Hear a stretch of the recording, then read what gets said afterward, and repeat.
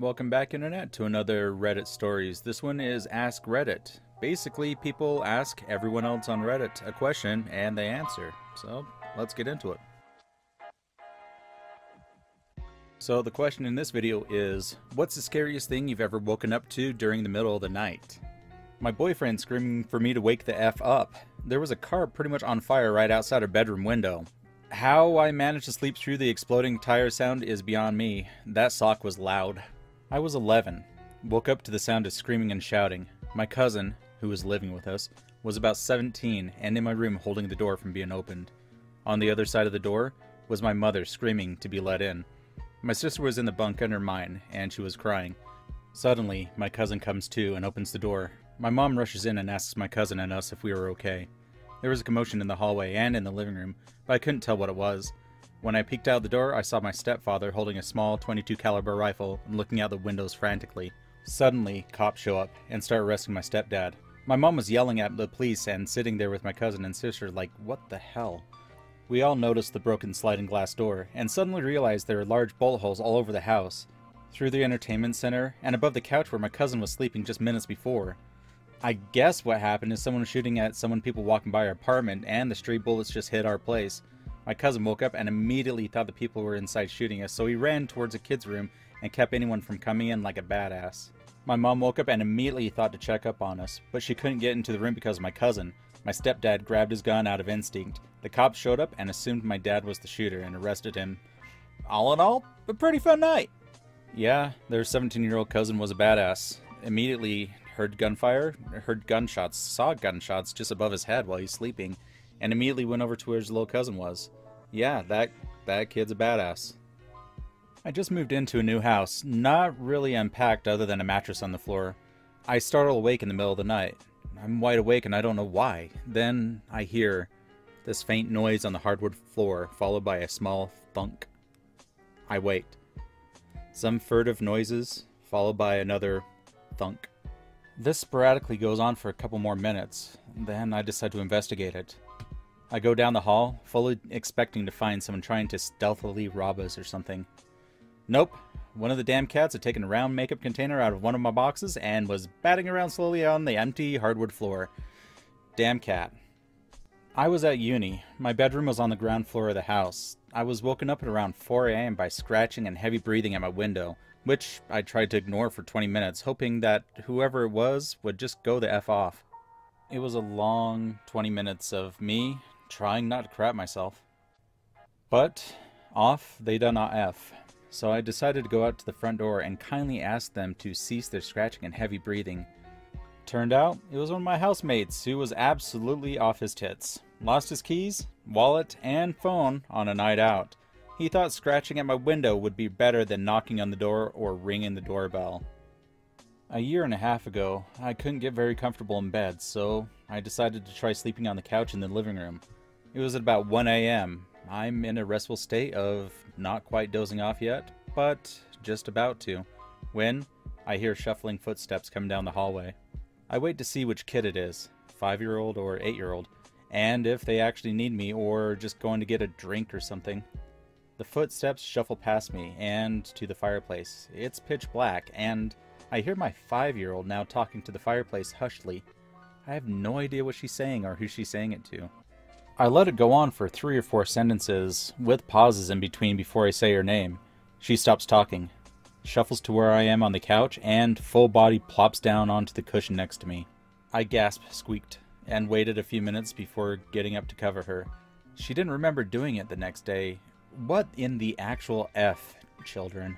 So, for the original poster of the story, I believe you are actually in a horror film. Right now you're witnessing the full, oh, the kid is talking to an imaginary friend, doesn't remember anything, and a week later you're all going to be, in the basement tied up. So, get out of the house. Although, I think this post was over a month ago. So, whoops. There was this one time.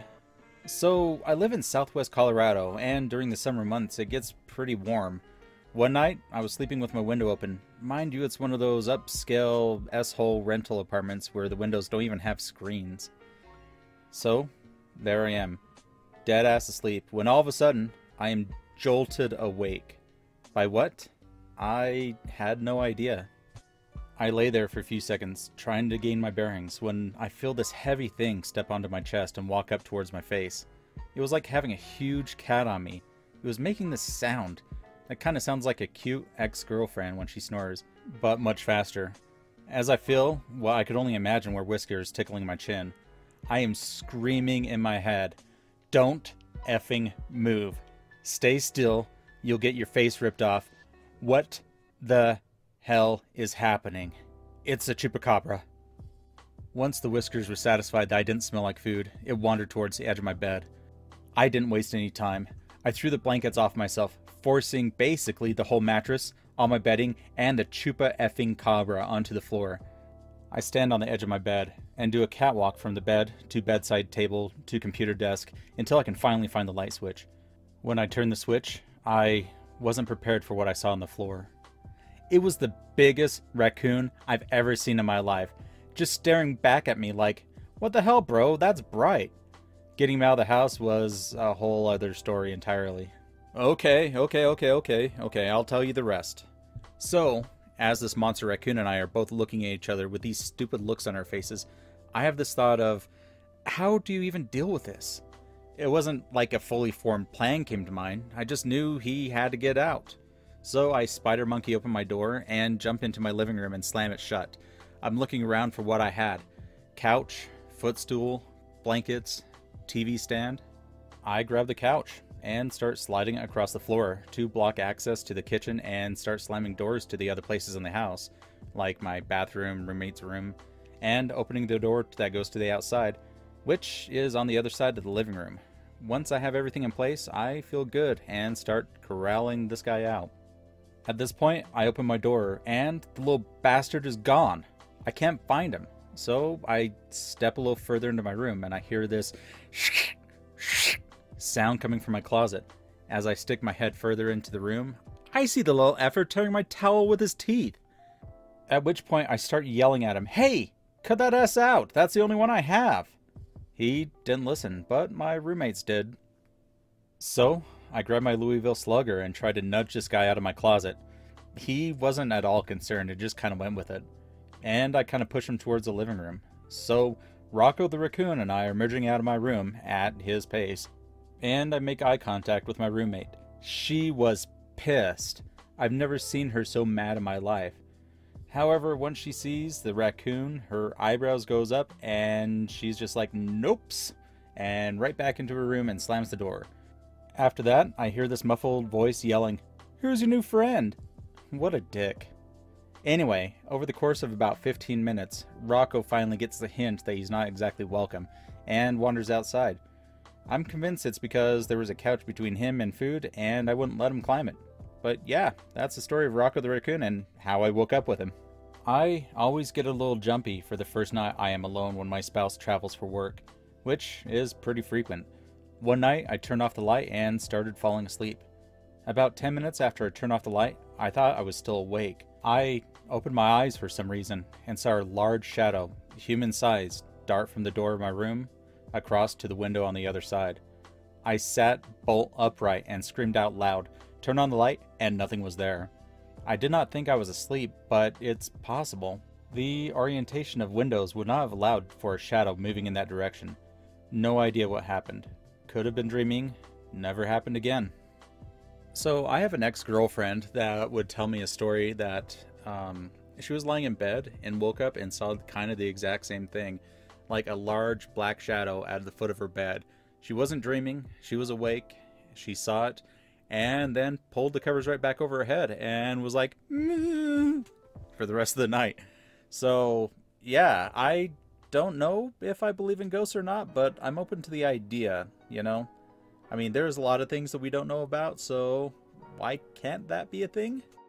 So, thanks again for joining me on another Reddit story. So, this one was a little bit different than what I usually do. I kind of like these, where it just asks the one question and then, you know, just tell story after story after story. So, I might be doing this one a little bit more in the future. I'm still going to keep on doing the, like, entitled parent and those kind of things too.